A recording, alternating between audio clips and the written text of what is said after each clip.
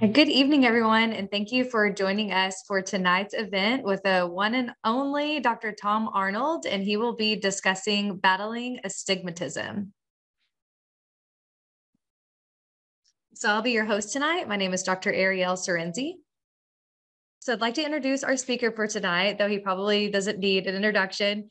So he is a graduate from the University Houston College of Optometry.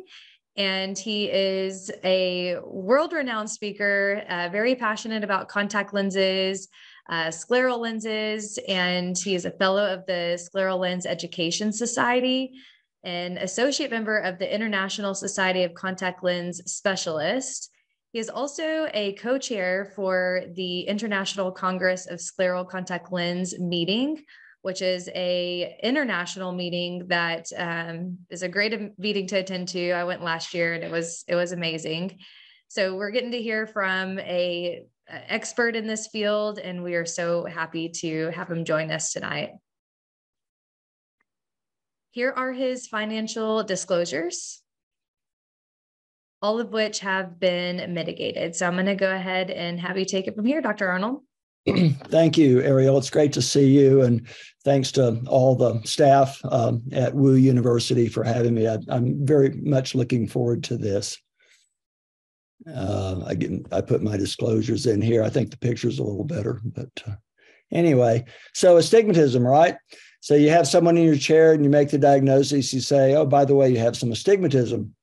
And there's those patients that kind of freak out that astigmatism, they hear that they're going blind, this is something really bad. They have this stigma. And so it's your job to explain this to them. And, we talk about astigmatism, and everybody on this call tonight is an optometrist or an eye care practitioner or ophthalmologist. And you go, why do I need something on astigmatism? We know what that is. But I was talking to Don Ezekiel in a podcast a couple of years ago, and he said, there's always something extra you can do.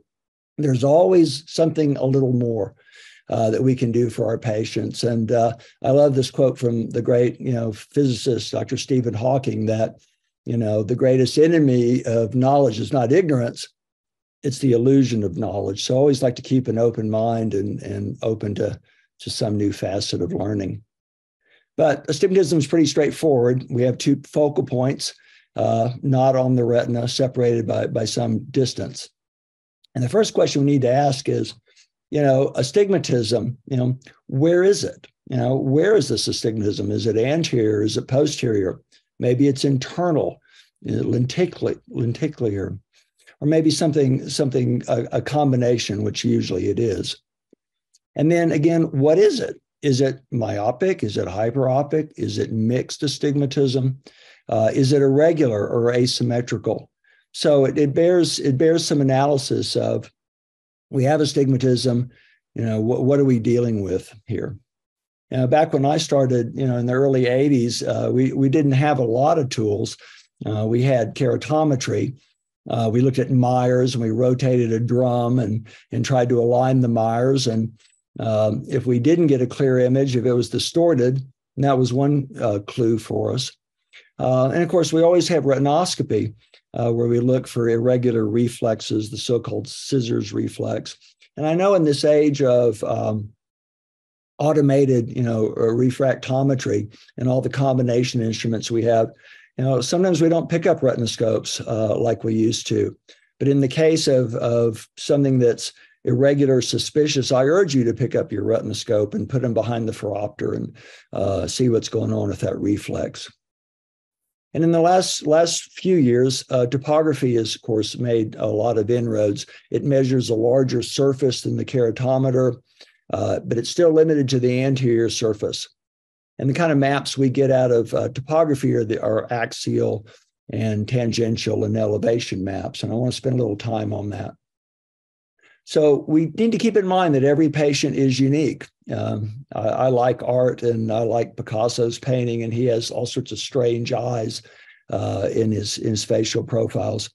Now, so what would he do? If it's pure corneal astigmatism and that equals your refractive astigmatism, then we might be thinking about corneal gas permeable lenses. On the other hand, if we have corneal astigmatism and it doesn't line up with the refraction, then we might be talking about some sort of soft lens, soft toric lens.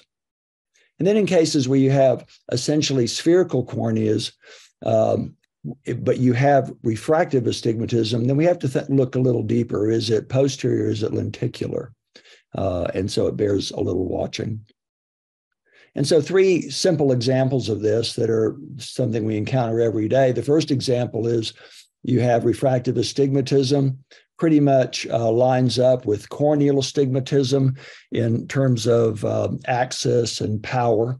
And so it's confined to the cornea. So we might consider, gas permeable lenses, in that situation.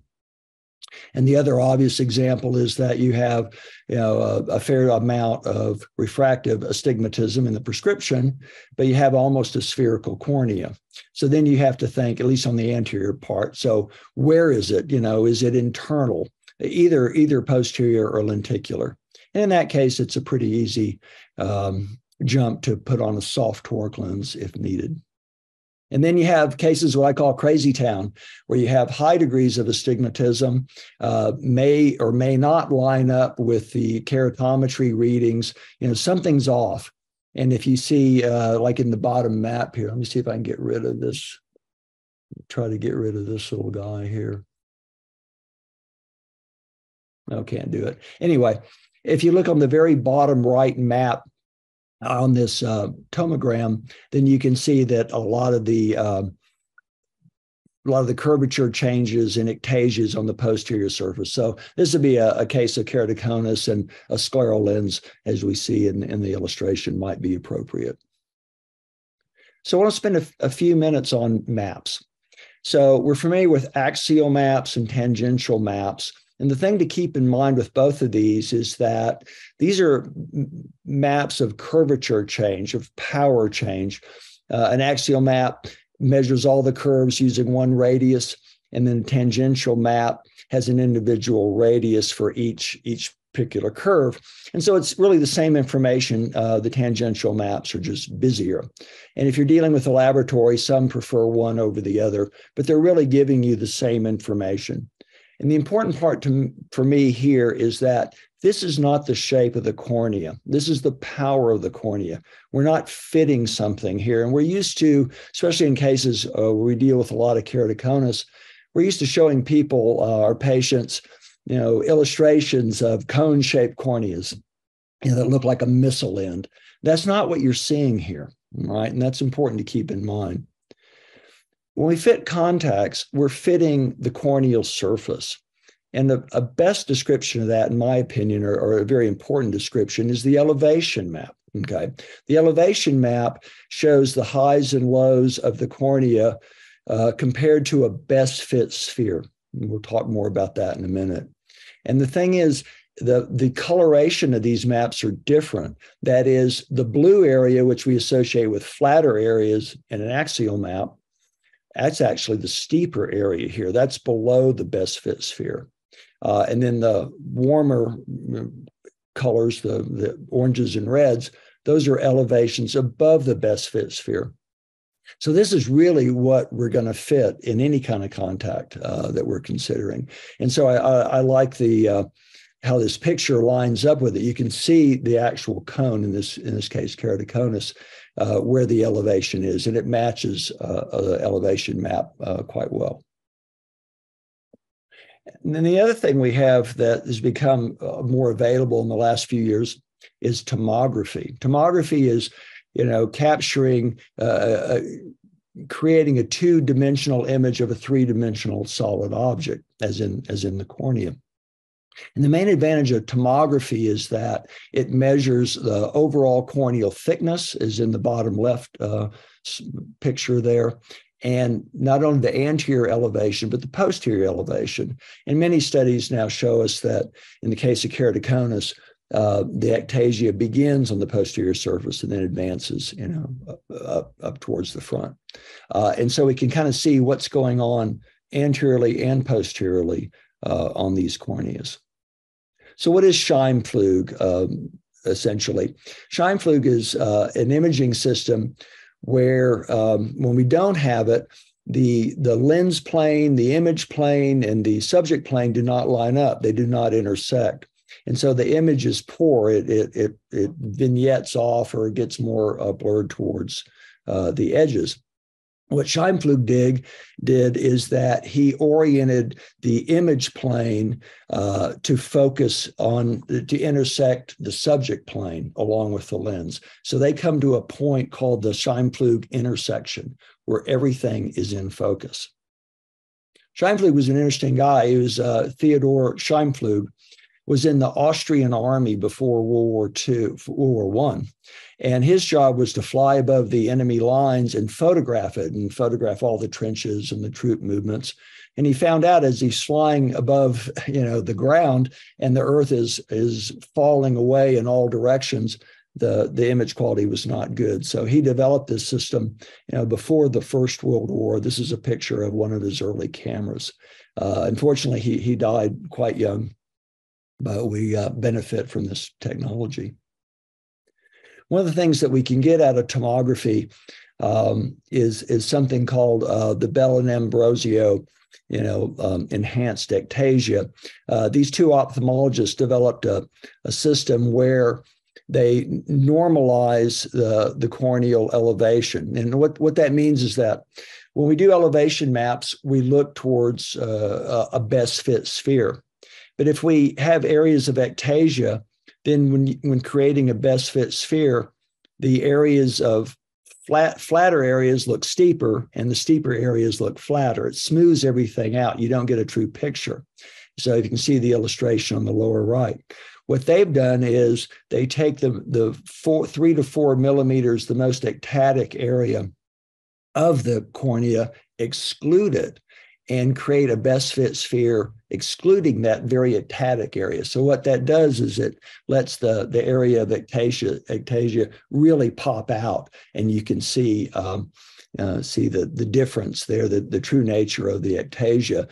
And along the bottom right of the slide on the left side, you see little values down there. Those are standard deviations from normal. And there's standard deviations from the front curvature, the back curvature, the overall thickness, and they come up with an algorithm that gives us something called a D value. And anything larger than 3 is suspicious for keratoconus. So very, very useful maps, and we'll visit that again in a minute. But lots of times we can take care of even corneal astigmatism with soft contact lenses. And everybody tonight is familiar with the standard offerings from all the major manufacturers, which are quite good, and they've improved greatly. But sometimes when you have these very, very ectatic corneas, high astigmatism, high powers, then we need something a little bit more customized. So we have a variety of soft lens custom lenses with a wide range of diameters and base curves and extended range powers. And we can really dial in and make a lens that fits our patients to the best of our ability. So this is an example just from one lab of all the different parameters we can get. We can get from 6.9 to 9.5 millimeter base curves, diameters from 12 to 16, all these different power ranges. And these are made to order exactly to the patient. So it's nice that we have these, in our toolbox. And the way one of the nomograms here from just one company is, it's based on your keratometry readings, your base curve, your flattest K, and you intersect that. You take that line vertically up to there's 3 different plastics from this lab. And where that intersects, that gives you the base curve. So you have the base curve and the overall diameter of the lens.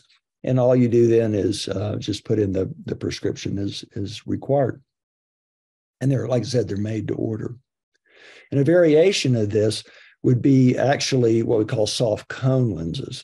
And these are very similar to what I just described, but they tend to be thicker. So they mask the ectasias a lot more. They mask it better and hide that ectasia. The downside to lenses like these is that they do this by thickening the lens and therefore cutting down the oxygen. So the DK over T is not very good with these lenses. So you have to be real cautious of what's going on in the endothelium and make sure there's no Fuchs dystrophy going on or any kind of compromise to oxygen. Certainly want to watch for neovascularization and all those things. But they are available in very, very small increments, and they certainly do have a place when we encounter these patients. And here's a patient that fits this bill that I fit, where he definitely had keratoconus. You can see he has almost 4 diopters of astigmatism. His K max is 54.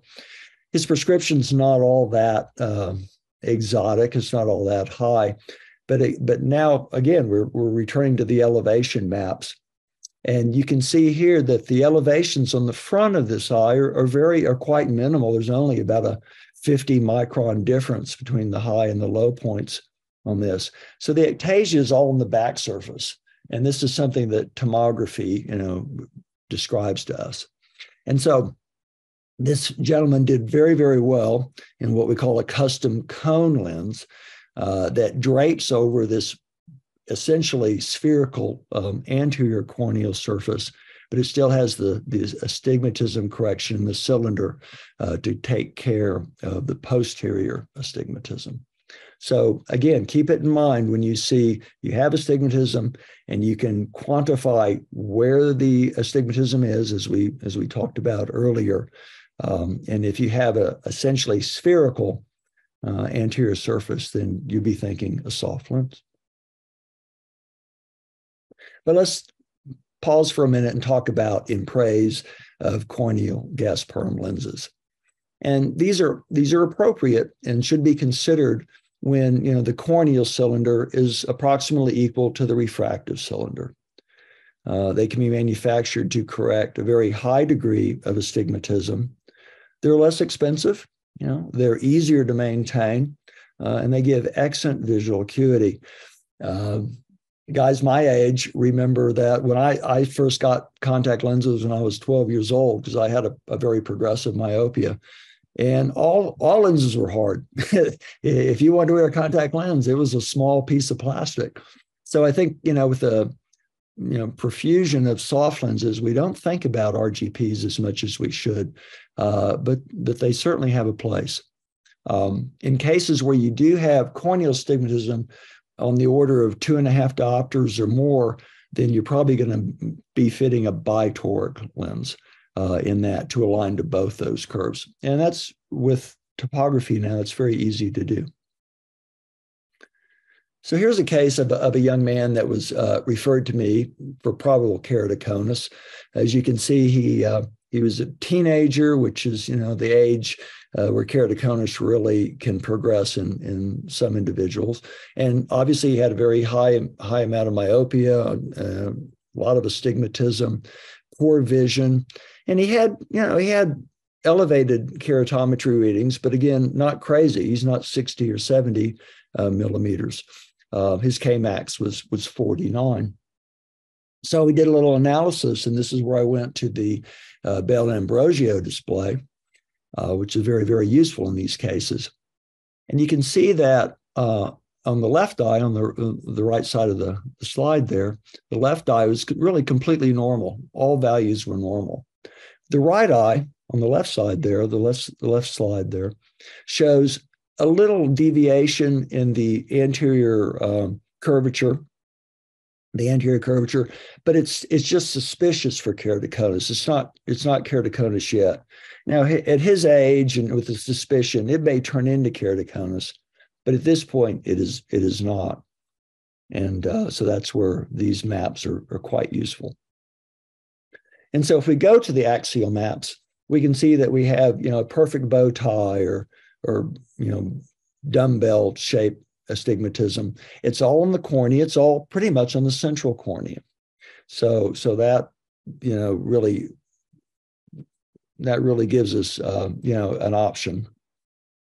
So going back to my good friend Picasso, what would he do? Well, I think Picasso would go for a bitoric RGP in this case. So that's what we did. And you can see the base curves and the powers associated with each base curve in these lenses. And he saw very, very well. They centered very, very well. I will point out that I like the fit of the lens, the right lens, a little bit better than the left. On the right lens, we can still see some iris detail. Lens centers well. We have good apical clearance. We don't have any areas of bearing. On the left eye, that's a little steep, and I probably would flatten that a little bit more. But he was very comfortable. He saw very well, and he saw 20/25, and he was very happy, and he adapted, quite well. And you can fit RGPs on a variety of eyes. This is one patient that had RK, and he was wearing these lenses, and he was referred to me by another practitioner for a scleral lens, because this particular individual was a hunter and would be outdoors and shooting firearms and so forth. And he was afraid of losing his lenses, or I think he did lose them a couple of times. So we wanted to fit him in a scleral. But as we soon found out, he didn't see as well in the scleral. He saw a lot better in his corneal RGPs. So we just modified the fit so we had a little bit less movement. And he did quite well.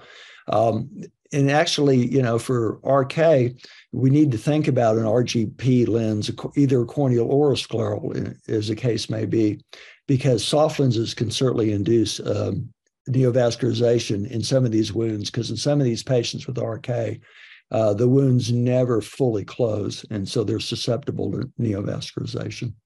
So again, we can fit these very successfully with an RGP. And one more case, this gentleman had scarring, I believe, from an injury. And so you can see his axial map showed, obviously a distortion. Look at his elevation map. We can see the areas of where it's raised and where it's depressed on the elevation map. And I like this case a lot because you can see from the RGP, the fluorescein pattern under the lens pretty much aligns with the elevation map. So again, my pitch for elevation maps is this will give you a good hint, a good preview of how your lens is going to fit on the eye. And you can see the fluorescein pattern and the elevation pattern match quite well. So again, it was a bitoric lens to fit this, eye that had, 5 diopters of corneal astigmatism. So after a while, you start looking at this stuff, and it becomes a little bit more intuitive to us all. So great. So what are the advantages of rigid gas permeable lenses? With topography now, we really fit them empirically. I don't trial fit an irregular cornea with a rigid lens out of a kit, because it's just going to be too far off. If you take a good map, have a good topographer, send it to the lab, your first lens is going to be quite close. It's going to have a very high success rate. Many practitioners, many of my friends who do a lot of sclerals prefer corneal lenses for penetrating keratoplasty because, again, to avoid any risk of neovascularization of that graft, especially in the early stages. Patients may resist, that adaptation period. We want to be satisfied now. We want it to feel good and see well, from the start. But my advice to all of you is to prescribe boldly. You're the expert. They're coming to you for your advice. We used to call it the power of the pen. Now, I know no one writes prescriptions with pens anymore. It's all EHR, but the phrase is you're the authority. You're the person that they come to for advice and for success. I really like what my friend Dr. Gary Gerber came up with, the 4 R's, where he says he repeats what the patient's concern are, what the patient's problems are. He reviews the findings with the patient, goes over, what he's found in the exam, course of the exam. He recommends, this is what, in my opinion, is the best thing for you, you patient. And then he recalls, of course. He gets them back and sees how they're doing and makes any modifications. So be bold in these cases. You're the authority. And I think I'd use that bully pulpit as Theodore Roosevelt used to say. But there's always the middle ground. There's always a road to Middle Earth, so to speak, with apologies to Tolkien. So, and these are hybrids, of course, we're talking about. The new designs are now made with very high decay materials, both in the rigid part as well as the skirt. And now they have covalent bonding of the skirt to the RGP, the rigid center. And that pretty much reduces or almost eliminates the separation and tearing that we experienced in earlier versions. These are really excellent lenses when you want to fit an RGP, but centration is difficult, or maybe the excess movement would be a problem for people, and that would be particularly so in cases where it's outdoors, windy, dusty, where there's debris, or maybe strenuous physical activities, sports activities, where you couldn't get an RGP, to center well, or it may be lost. So they're quite good in these areas. And I think the biggest innovation is right here, that the skirts now are designed to be linear rather than curved. Numerous studies have shown us that once we get off the cornea, the sclera becomes very, very tangent or straight. And so now they manufacture these using HVID, the horizontal visible iris diameter, as a metric. And these skirts now are straight, they're linear rather than curved. And the result is better centration and better comfort. So you can see, on the right side here, as you go along the HVIDs, that determines the angle of the skirt, shown in purple, and you go from 38 to 49 degrees of angle. And if you look closely, you'll see the green curves from the previous generation of flat, medium, and steep. And so the problems that I used to experience was on the flat skirts, you get fluting, or the edge, standing up, doing this. And on the steep one, it might just suck on. And so removal of the lens could have been a problem. But anyway, they've gotten a lot better. So they certainly have a place in your toolbox. And if you haven't used them, I urge you to try some of these new designs. But people like me, we're always thinking about sclerals. Certainly, Ken Pullum has. Ken's been doing this for more than 40 years at Moorfields Hospital in London, has designed lenses and fit lenses in all sorts of just really crazy and difficult cases. He even fit Tom Cruise and sclerals for some stunts he was doing in one of the Mission Impossible lenses. And he's even during dinner, he's sketching out designs, and we're having a good time doing that. So when do you pick a scleral lens over a corneal RGP? Well, Pat Caroline and Randy Kojima at Pacific University really looked at this a number of years ago, 2015.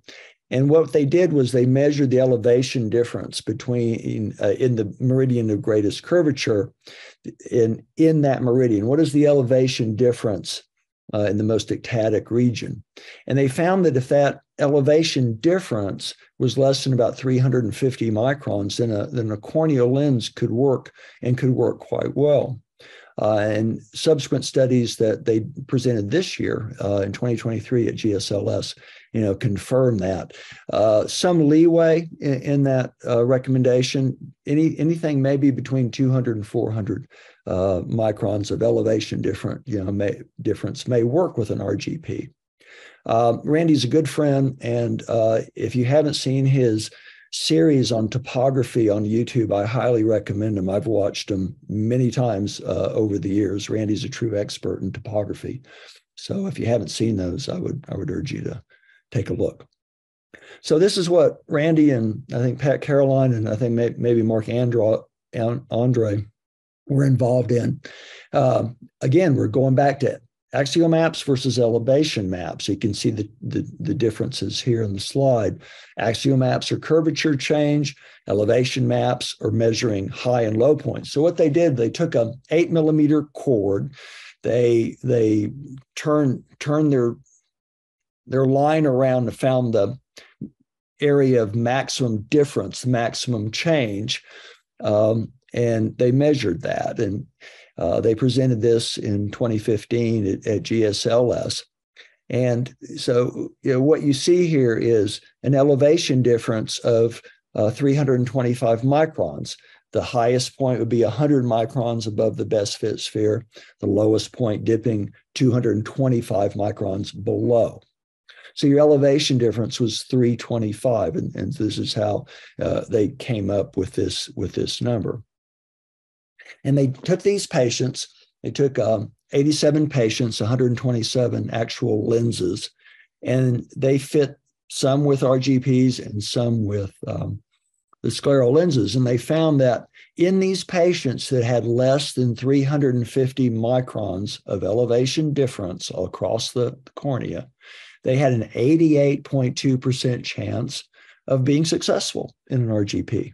So that's something really, to keep in mind, that you can be successful with corneal lenses, even in areas of high astigmatism. Very, very good work from Randy and the team. So when do we fit scleral lenses? Okay, let's go above and beyond, the cornea. Well, obviously, the thing we think about mostly is, keratoconus and pellucid marginal generation. Post-penetrating keratoplasty. Sometimes that is appropriate, and it's quite safe with the cautions that we talked about earlier of neovascularization. Post-refractive surgery, RK, PRK, LASIK. In my practice near Houston, Texas, we fit a lot of post-RKs. The ophthalmology community early was very big into RK, and so we saw a lot of post-RK ectasia. Trauma, right? Like the guy, you see the picture on the upper right. I call that bad day at the golf course. This unfortunate guy shanked a golf ball right into his eye and shattered his cornea, his lens, detached his retina. Actually had 2 grafts sewn in, and so he had severe trauma, obviously. And then we have ocular surface disease, dry eye disease, graft versus host disease is in the bottom picture there. So very, very compromised corneal surfaces. So scleral lenses work great, not only for vision, but protect that corneal surface. So yay for sclerals. They're comfortable. They're stable. They shouldn't move much, if at all. Long wearing time, maybe all waking hours, although I always caution my patients to take them out an hour before bedtime so that if there is any swelling during the day, which should be minimal, if at all, they would have a chance to deswell before bedtime. It neutralizes a lot of anterior corneal astigmatism. And they're great for multifocals because you can decenter the optics, you can change the size of the optic zone, do all sorts of things. And the landing zone then can be aligned to the scleral shape so that we do have a good fit, a good comfortable fit. Let's spend a minute talking about scleral shape. This was a very, very good paper in 2017 by Greg Denier and his team analyzing scleral shape.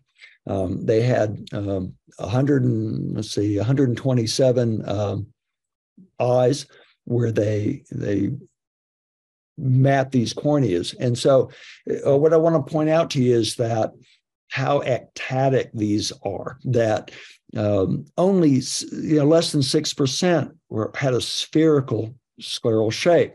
Only about 28% were a regular toric shape, meaning steeper vertically or steeper horizontally and across one meridian. A lot of them were asymmetric, meaning they may be, the steep meridian may be vertical. It may be a with the rule, toric sclera, but the high points would vary by quite a bit. And I have a slide of that in a minute. And then a very significant portion of them were just highly irregular, where the most ectatic regions could be adjacent to each other, nasal and inferior, so to speak. And so the point is, so many of your patients are highly irregular. About a third of them will have something that you can fit, in a straightforward fashion. But a big portion of them, more than 60%, are highly irregular. So keep that in mind when we start fitting these lenses and start dealing with some of the complications of scleral lenses. Again, this is a slide from Greg in the study, and this is what he terms the asymmetric high and low points. So you can see in the map here, the elevation map, it's a with the rule sclera. It's steeper vertically and it's flatter horizontally, but the amount of the steep part is 200 microns difference. So if you put a regular toric haptic on this, or toric landing zone, you're going to be off 200 microns, in one of those meridians. So quite challenging. And so what do we do? Okay, how do we see the unseen? Well, that's where profilometry comes in.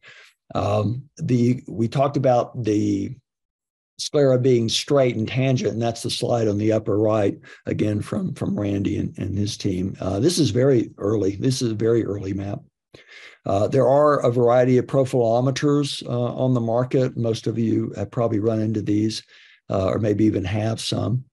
And then on the bottom right, that was my office in Texas. And I had all the toys, because I really enjoyed working with this stuff. And people would come visit and they'd look at all those different instruments and say, "Oh, Dr. Arnold, that's incredible. You have all these great things." And I said, "Yeah, but my car is 15 years old," which is true. I guess I'd rather have the instruments than the car. I did get a new car actually afterwards. So on the profilometers, these are common ones that use sodium fluorescein fluorophotometry. And so if you're using one of these, then I recommend you always have two technicians, two people working on your patients. Pre-align the patient, get them all set up, chin rest, height, stool, get them comfortable. The room must be quite dark to use these instruments. And I'd recommend getting one of your best techs, someone who's had a lot of experience, and train them and have them be the primary person. If you just get whoever's walking by and they don't do this frequently, I think the results may suffer a bit. So get someone who's a primary in your office to do this, and practice and practice and practice. And it'll become faster and more comfortable for your patients.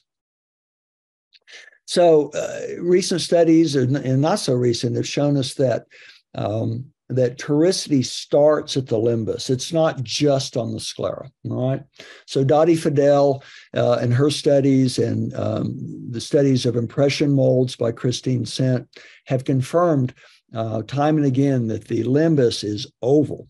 Not only is it oval, it's a paraboloid. What's a paraboloid? It's a Pringles potato chip, okay? So it's oval and it has different high and low points. So what's the significance of that? One chord is shorter and higher than the other, okay? It's not just an oval, it's an oval with height differences.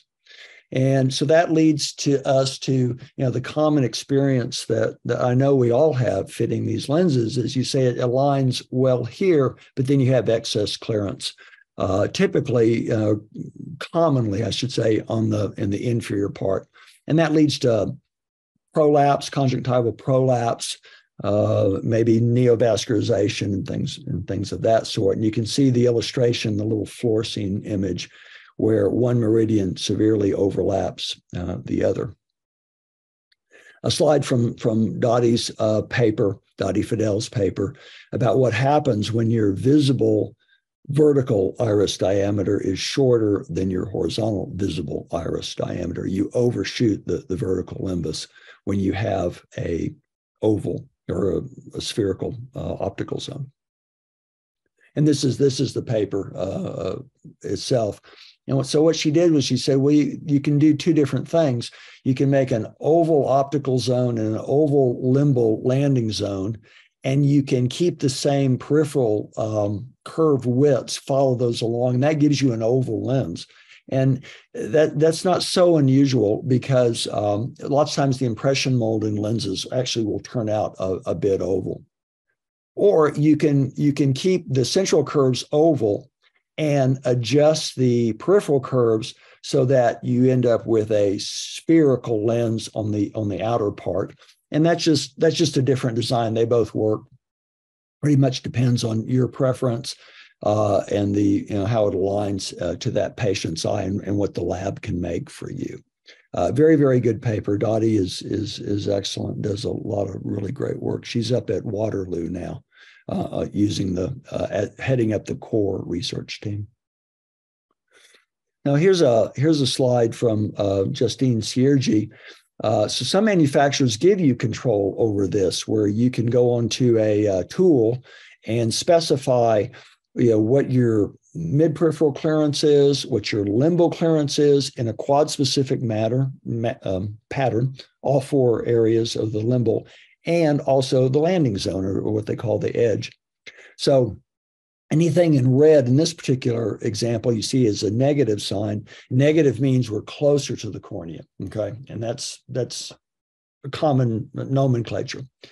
Plus values are above, and in this illustration, they're shown in green. So you can change the orientation, of the lens, how the lens is sitting, and you can adjust where the clearance is in each of these zones.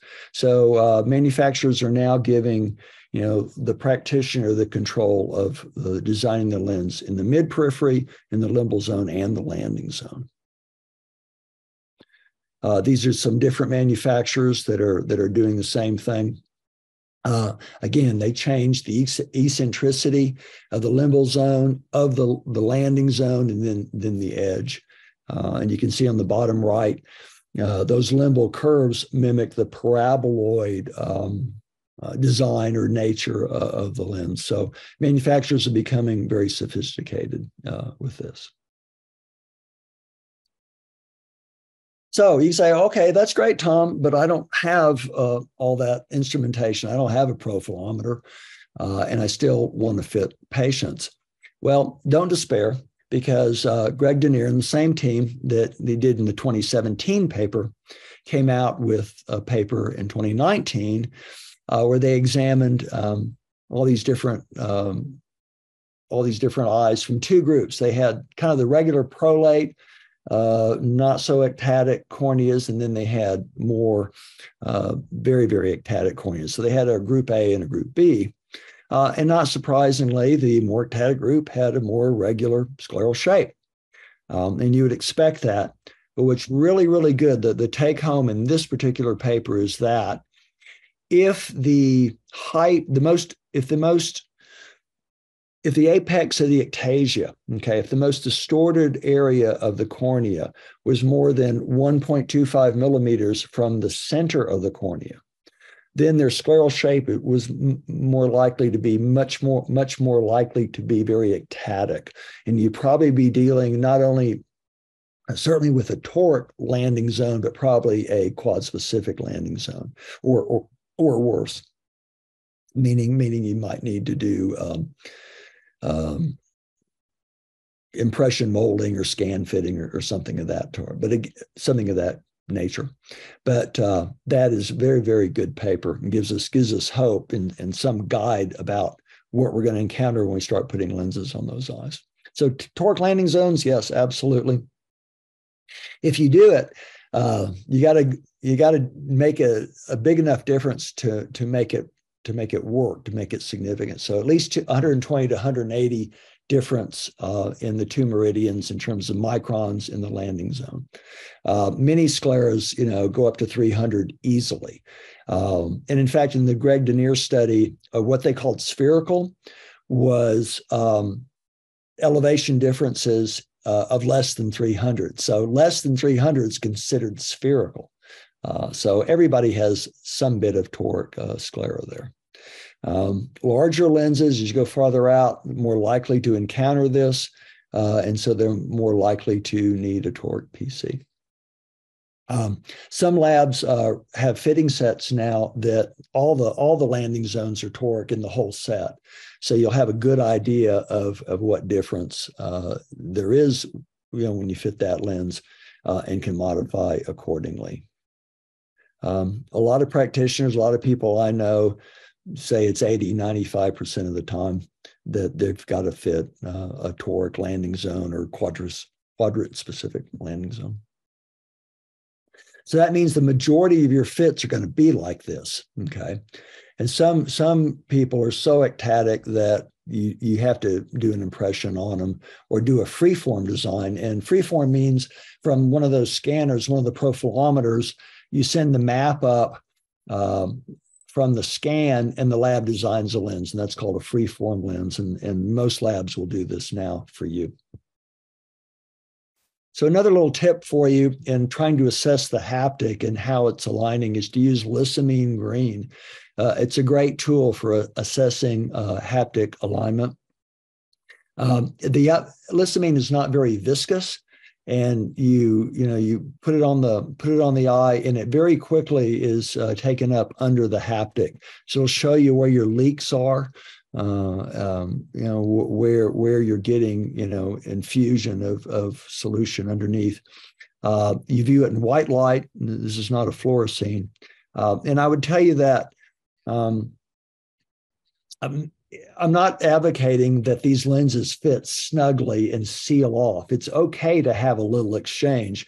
I think that's good to flush debris and bring oxygen under the lens. So I'm not saying it has to be tight, but if you have an area that is very raised, then you will get a lot of fluid in there, maybe bubble formation or midday fogging. So lissamine green is a great tool.